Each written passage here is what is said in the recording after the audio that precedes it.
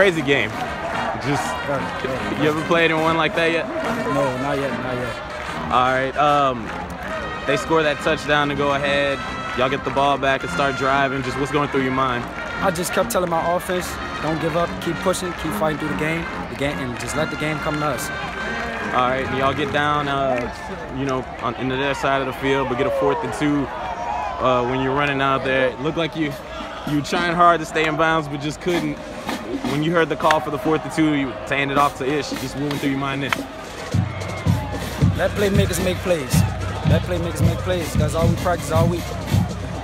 And then just when you handed it off to Ish, you saw him run that first guy over. Just how hyped did that get you? That just gave me momentum. Like, let's go. All right, and then a few plays later, you punch it in. Just kept fighting, put the team on my back. All right, and then just obviously, how big of a win is this for y'all? This is a very big win going into the playoffs. We needed this one. All right, and then just, you know, the defense goes out there and holds them. That's what our defense been doing all season. We're going to ride them to the end.